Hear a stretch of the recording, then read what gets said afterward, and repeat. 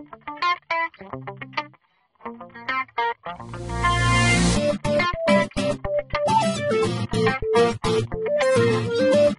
it's Kevin Wallace again. We're about to take our final look at the OSI stack. We've been going through several videos talking about the lower layers, the physical layer where we have bits, that's the protocol data unit, the data link layer where we have frames, the network layer where we have packets, or we could say datagrams, and the transport layer where we have segments.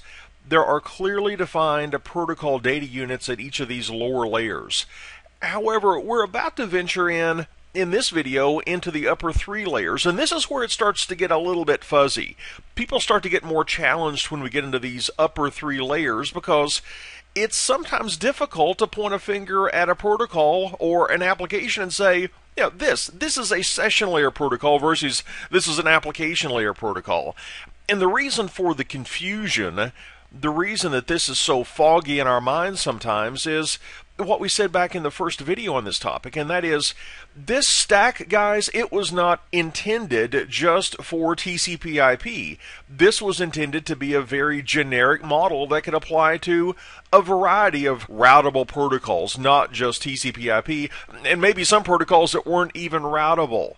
And because it is so generalized, sometimes it's hard to put a specific IP component into one of these layers. For example, at the transport layer, we mentioned that we were going to use a port number to point to an upper layer. We talked about that in the previous video, and we would point to it maybe using a TCP port number or a UDP port number. Well, if that TCP port number is 1720, well, that would be pointing to a session layer protocol called H.323. However, if that port number were TCP23, we might be pointing to Telnet at the application layer. You see, when we point up from the transport layer, we're not quite sure where we're going next. We might not even go to the session layer for a particular communication flow. So I want you to realize that we don't have to necessarily fully populate these upper three layers. It's like we said in the first video. This is a reference model. It's not a reverence model. But let's take a look in general at what goes on at these upper three layers, beginning with the session layer. The session layer, as you can imagine, is responsible for sessions. Setting up, maintaining, tearing down a session. What happens when we set up a session? Well, here, we might negotiate parameters for this session. We might assign identifying numbers to a session.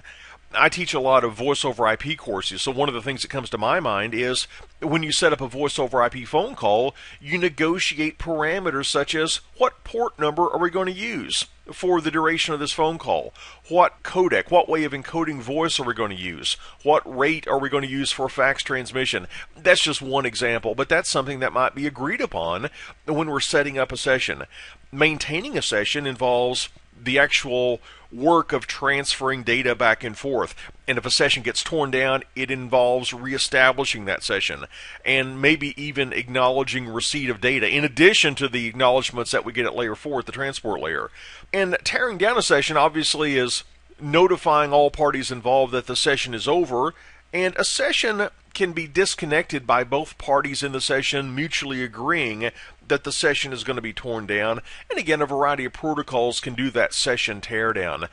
Let me give you one outside of the voice over IP world that comes to mind at the session layer, and that is Netbios. That's a term we hear a lot in networking, but a lot of people don't really understand the history of Netbios. Netbios is a session layer protocol. It stands for Network Basic Input-Output System.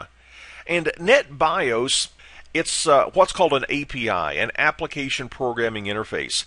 To give you a bit of a history lesson, back in the early 80s, I think it was around 83 or so, IBM had an early LAN technology. Their LAN was called PC Network. The IBM PC coming out just 2 years before that. Well, IBM came out with the PC Network LAN technology, and IBM needed computers to talk to one another on LAN, and the protocol that they went with was Netbios. Netbios was fairly limited, though. As I recall, it could only support about 80 computers on a LAN at one time. That was a little bit limiting.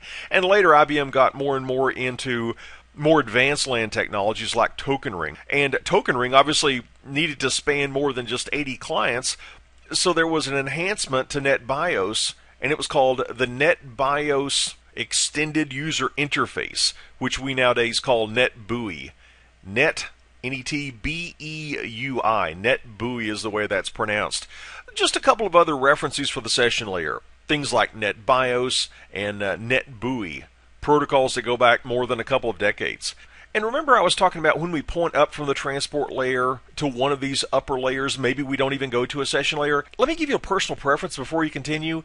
There's another stack aside from the OSI stack. It's called the TCP/IP stack, or some people call it the DoD, the Department of Defense stack. But with the DoD or the TCP/IP stack, we don't have this ambiguity as to which upper layer protocol that we're going to be pointing to next.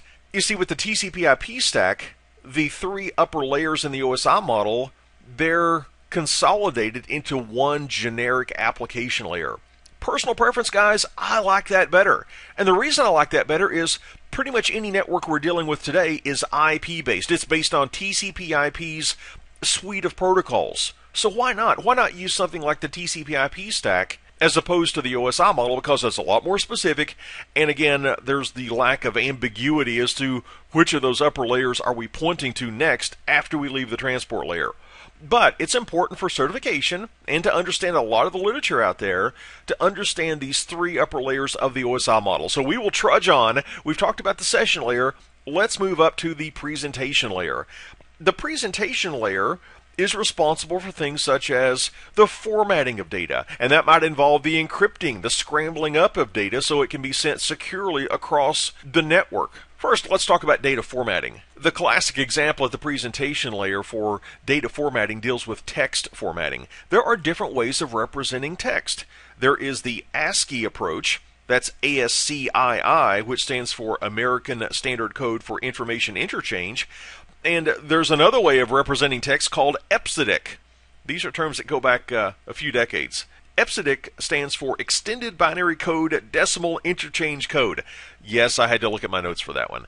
But EBCDIC and ASCII, those are a couple of different ways of representing text. And if one computer is speaking ASCII and the other is speaking EBCDIC, as just one example, we might need to convert between those two. Or in the voice world, where I spend a lot of my time, we might need to convert between different codecs, different coder-decoders, so one voice stream can be converted into a format that can be understood by the IP telephone at the far end. Next, let's talk about encryption.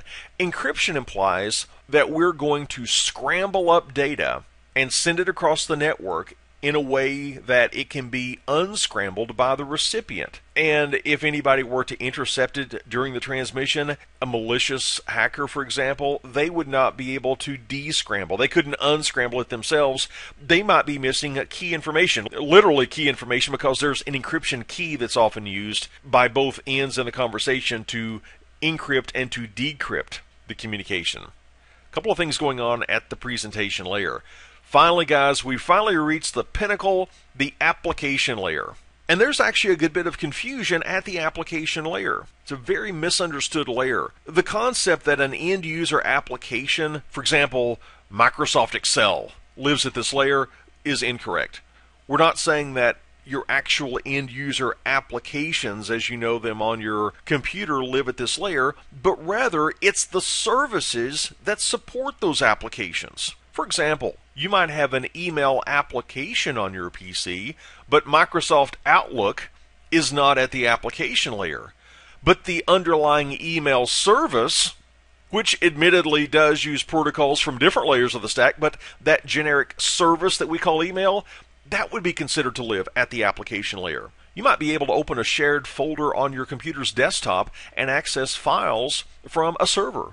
That's a file sharing service. That's considered an application, a file sharing application. That service, that generic service, would be considered to live at the application layer. But something else that we often don't think about up at the application layer is service advertisement. Some network devices, maybe printers for example, they might periodically send out an advertisement making their availability known to the network. Or they might make their availability known to some sort of a centralized network directory like Microsoft's Active Directory, which could then be queried by other network devices to say, are there any printers available on the network? We might look in Active Directory, for example, and we say, yes, there sure is.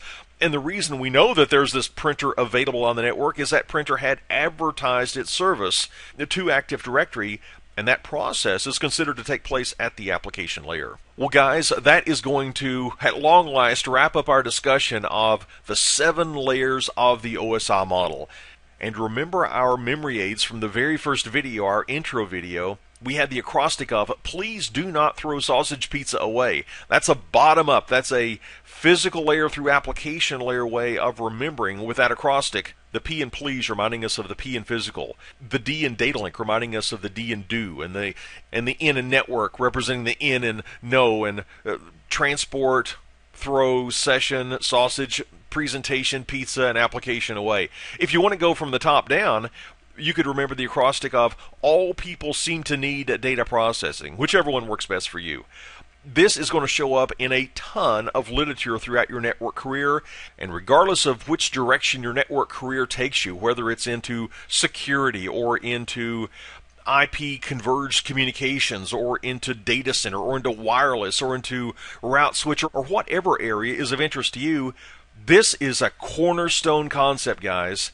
And if anything is still a little bit fuzzy to you, I encourage you to go back and review any of the preceding videos because this is indeed foundational material. Hope you've enjoyed it, and we'll see you back soon for another training video.